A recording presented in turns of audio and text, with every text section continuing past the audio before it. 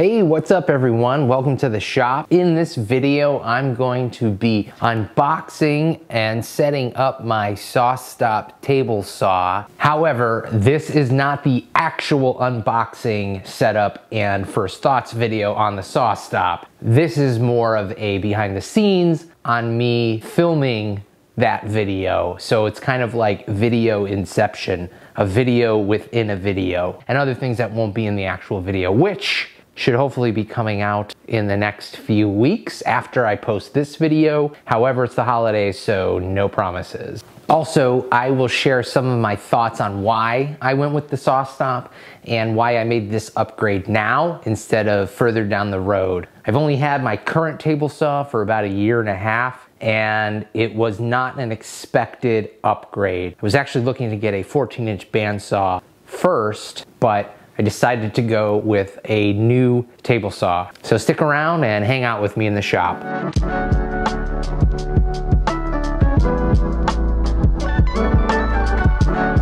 Also, something awesome happened and I did not expect it, and that is my channel hit 1,000 subscribers. And I just want to say from the bottom of my bacon-filled heart, thank you so much for supporting this channel and following along with me on this woodworking journey. I don't know where this is going, but I'm excited to have you along with me. And I hope I can continue to just at least provide some entertainment for you. If you can learn something, that's awesome. I am not an expert, as I've said before, and I am learning, but maybe that'll inspire others to do the same. Again, thank you.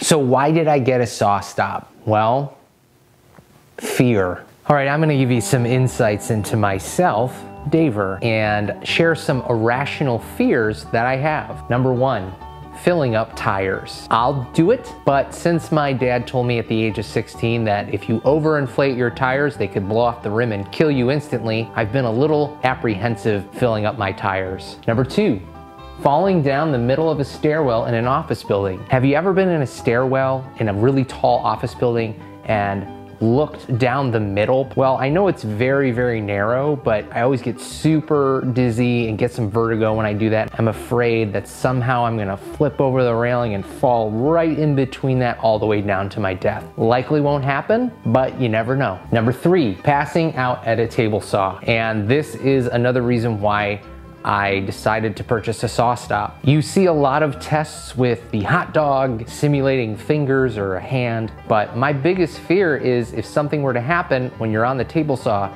and you pass out, you could fall face first into that saw. And my hope is that the flesh sensing technology will activate just like it would with a limb or anything else on your body. This is one of the reasons why I went and got a SawStop table saw. And just to finish out the list for fun, number four, being wrongfully accused of a crime. This actually happened recently, and I posted on my Instagram and TikTok about this, and it was related to woodworking. Long story short, someone stole a photo off of Instagram of me, created a fake profile on Facebook Marketplace, stole another woodworker's photos off their Etsy shop, and then scammed somebody and using my face. Luckily, I found out about it. I think it's taken care of. And that leads us to the number five irrational fear, which is being mistaken by an assassin or ninjas.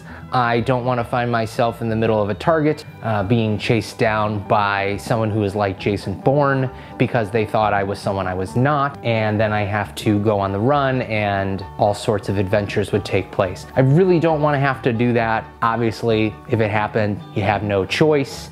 However, I'm always making sure I'm not mistaken. That was dumb. Without a doubt, the safety feature is number one. From what everybody says, the table saw is the most dangerous tool in the shop. And after my kickback accident in the summer, the table saw has made me the most nervous to use. I was very fortunate to only get a bruising in my gut. Now, I will say that accident could have been completely avoided if I knew what the hell I was doing. So very, very tough lesson learned. However, I am grateful that it wasn't worse. Number two is that I heard that there are really great things about this saw.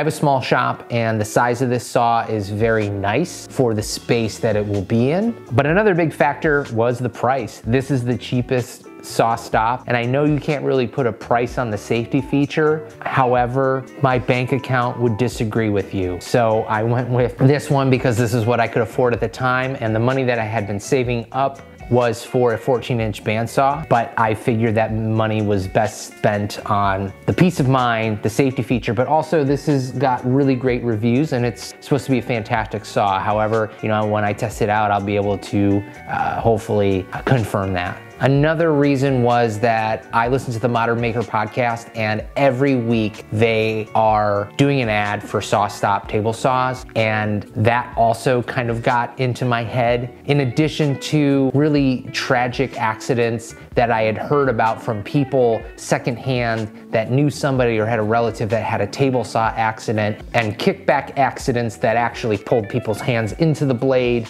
I could go on, but I'm glad I went with it. Let's get this bad boy open. This is gonna be, oh shit.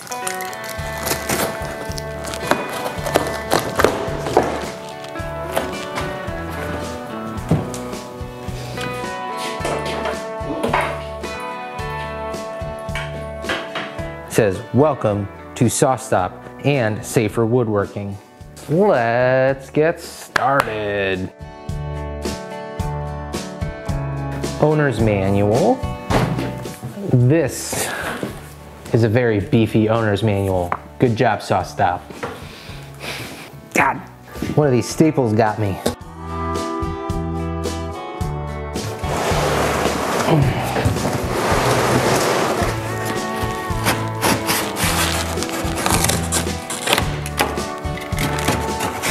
Oh, I gotta change the blade out.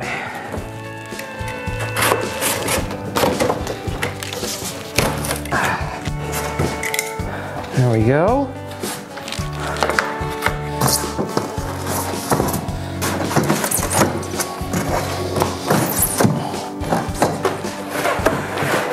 Don't be gentle with it.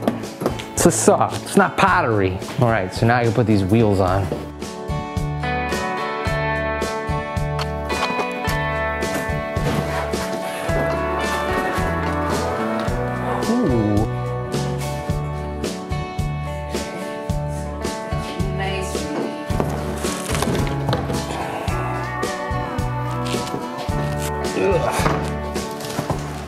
Without clipping my fingers on these staples. Cool. Ugh. Very awkward.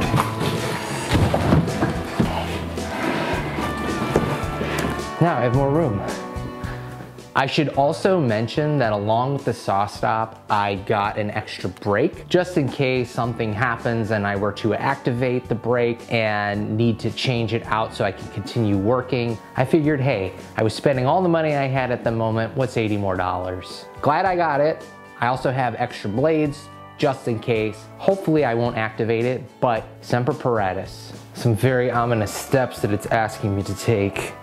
I will do that so I don't break the saw. Okay, pretty simple. Remove the red tape. Shit. Should probably show this. What do you think, everybody? Yay, show this part. All right, so one of the last things was removing the shipping pin from the back of the saw, and it was super simple to set up. I mean, I can't tell you how easy this was. I mean, pretty much out of the box, it was set up. Obviously, there's some other things I need to do, like test cuts, but it's really late tonight, so I'm probably not gonna do that because I'm a good neighbor. Like State Farm, I'm there to not make table saw noise at 12 o'clock at night. Oh, that is so nice.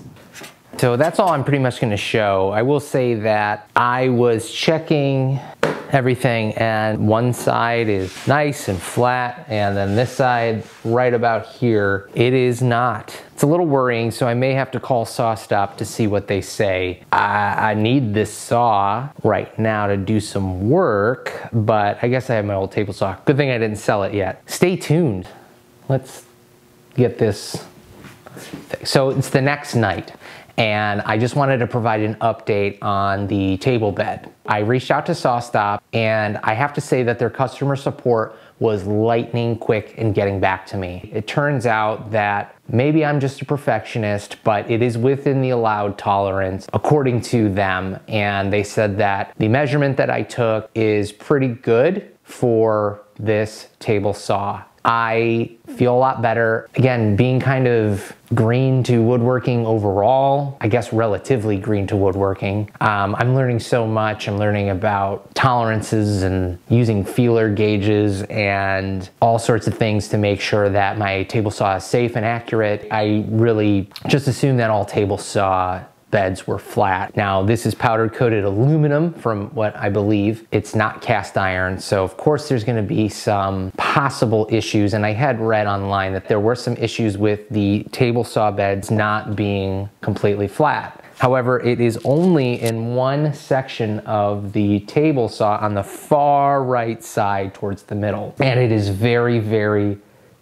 minimal. You would think that it should be dead flat, but again, this isn't cast iron. You get what you pay for, I guess, even though this was twice the amount of my previous saw, which is dead flat. I guess I'll have to actually use the saw to make sure everything measures up. I hope you got something out of this video. If anything, you probably learned something new about me today, and you may subscribe or unsubscribe. Hopefully you stay with me. I appreciate you checking out this video, and stay tuned for my unboxing, setup, and first thoughts video on this job saw. Man, I keep saying job saw. On this SawStop Jobsite Saw Pro. Again, thanks for watching. Thanks for subscribing. If you haven't, please go ahead, hit subscribe, hit that notification bell if you want to be alerted to any new videos that I have. And until next year, thanks for watching and take care.